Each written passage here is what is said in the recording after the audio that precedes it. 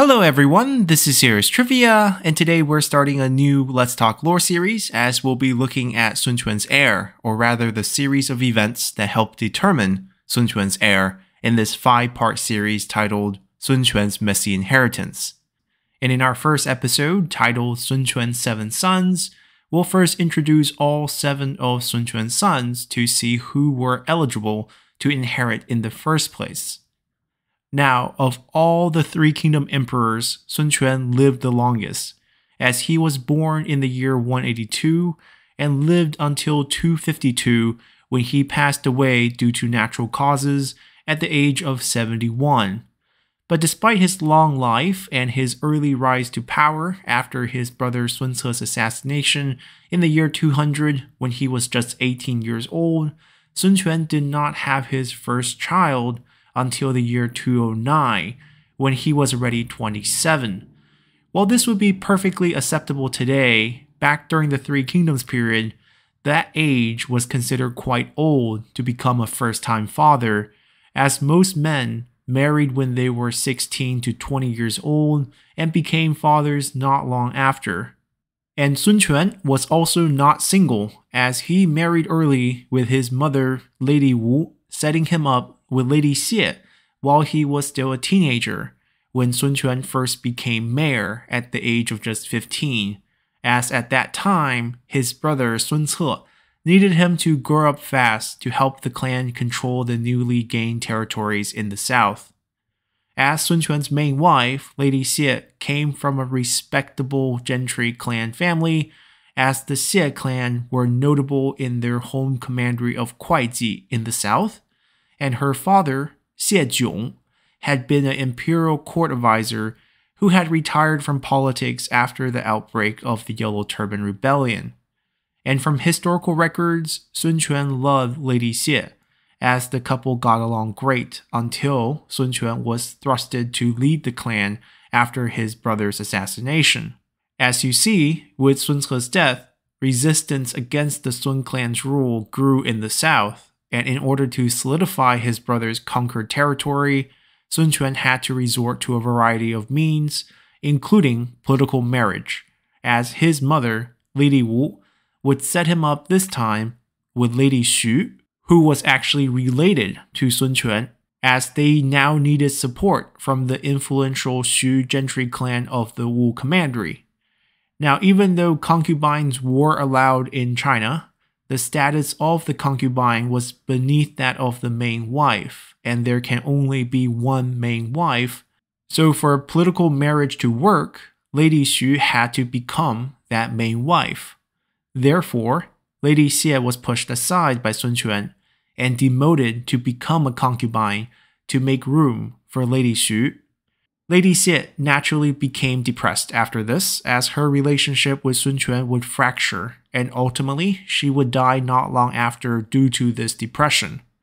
And Sun Quan's now second wife, Lady Xu, would become the main reason why Sun Quan did not have a child until the year 209, as Sun Quan and Lady Xu were not only related, but also shared no love for each other. The only reason that the two were put together was because Lady Xu's father, Xu Kun, was vitally important to the Sun clan at this time, as he was in charge of the attack on Lujiang, where the local administrator, Li Shu, who was originally appointed by Sun Ce, had now declared independence after Sun Ce's death.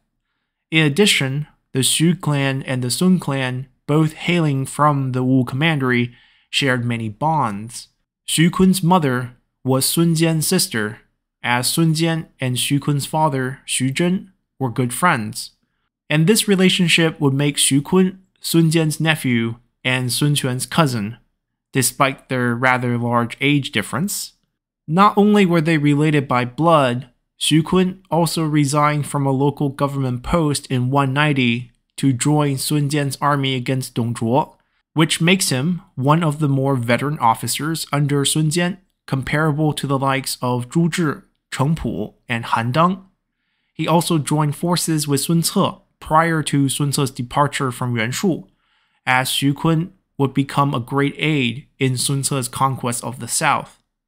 And the only reason we don't hear more about Xu Kun in the history books is because he would die before the more famous Battle of Chibi, as he ended up taking a stray arrow in one of Sun Quan's earlier conquests against Huangzu. But we can see his importance, as during this time, when the Sun clan's reign was the weakest in the south, they felt it was necessary to farther bolster the relationship with the Xu clan through a marriage to Lady Xu, who was technically Sun Quan's niece, or first cousin once removed. And not only were they related, Lady Xu was also married before to Lu Shang, who was the grandson of Lu Kang, who had been the administrator of Lujiang that Sun Ce had first besieged under Yuan Shu, and the cousin of Lu Xun.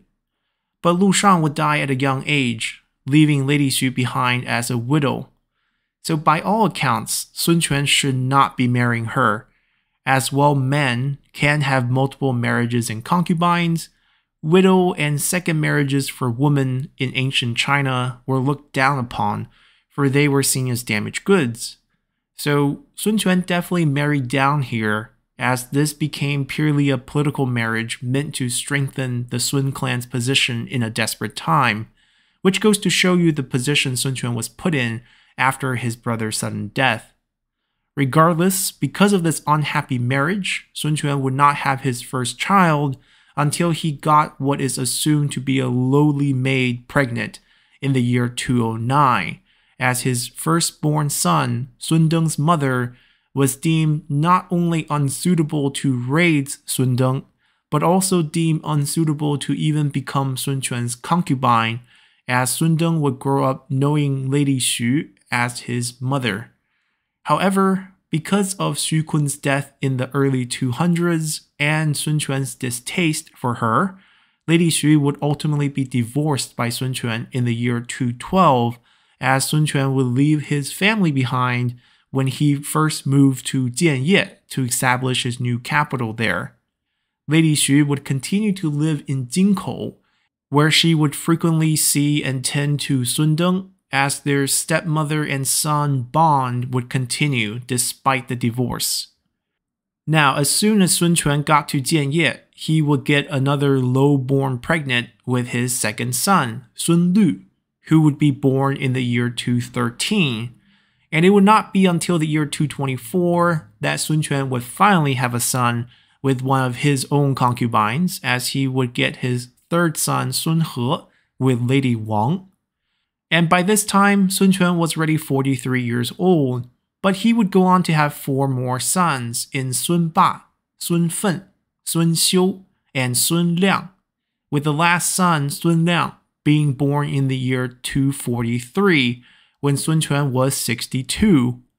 And not only was Sun Liang born when Sun Quan was already in his 60s, Sun Liang's mother, Pan Shu, was once again not Sun Quan's concubine at the time,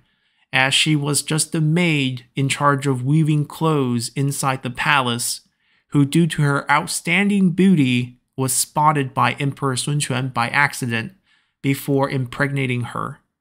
Furthermore, the only reason she was weaving clothes in the palace in the first place was because her father had been a minor local official who had been executed for a crime, and thus she and her older sister were sentenced to hard labor inside the palace. Now, she did not get forgotten in history like Sun Deng and Sun Lu's mothers, largely because Sun Liang would eventually become the second emperor of Wu,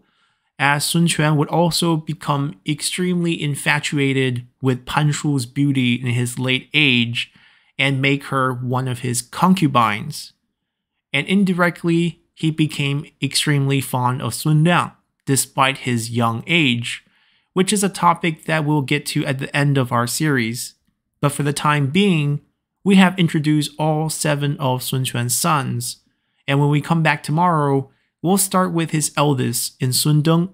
who would become the first crown prince for the kingdom of Wu at its founding. And all things considered, he was probably Sun Quan's most capable son and the most fitting heir. So hopefully you have enjoyed this episode enough to hit that like button to help out the channel, and I'll see you all next time. Bye!